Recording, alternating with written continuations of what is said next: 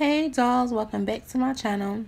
So today I am actually going to be using the watercolor method to dye my hair with using a permanent box dye. Yes girl, permanent box dye. So y'all already know what the procedure is. Go on ahead, pour your water. That's actually the dye that I'm using, Revlon Color Silk. I ended up pouring too much water into the mixture, so like in a few y'all are gonna see that I'll be pouring another bottle. But listen to that sound, isn't it so satisfying?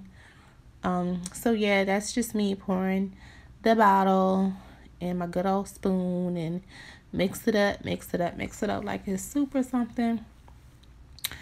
Oh, this is the other box color that I was talking about, and it's also a permanent hair dye. And I just did it like, you know, I would be doing some bundles or something, adding my developer. And so yes girl, I had to be extra with the little slow motion and everything. So yes, that's the bundle from my collection. I don't even remember what inches that is.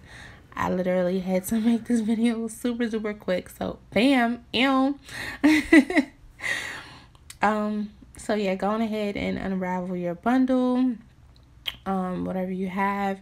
And I believe this process, it could work on like some synthetic hairs, but it has to be, I guess, one that has a higher percentage of human hair in it.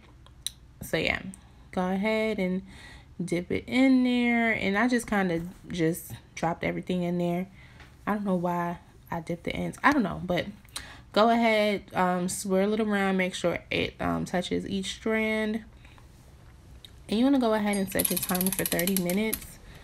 Because again, it's water, so I think after a certain time it's just gonna stop. So yeah, 30 minutes later. Ring.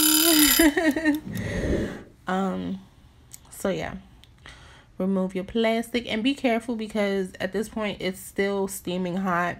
So just be very careful when you're dealing with this.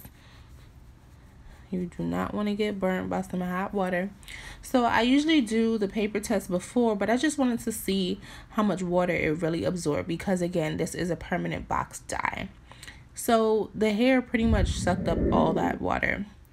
Like I said, be careful. This is, y'all can see the steam. Like y'all seeing what I'm seeing right now. So be careful. Like I was so far away from that sink, y'all. Like, y'all ever seen a meme where they say when the oil start popping and how far away you are from the sink? Like the oh Lord, the stove. Y'all just bear with me. So go ahead and shampoo your bundle. I chose to shampoo it because it's not like a regular dye, it's a permanent dye. So I wanted to stop it from activating. Go ahead and put your conditioner on it. Rinse it out, and yeah, that's pretty much it, the end result that I had. I was actually pressed for time making a wig for my client, so that's why the video like is gonna stop here. And yeah, everything came out great. I didn't get a picture of the wig I was working on. I was pressed for time. Thanks for watching my video.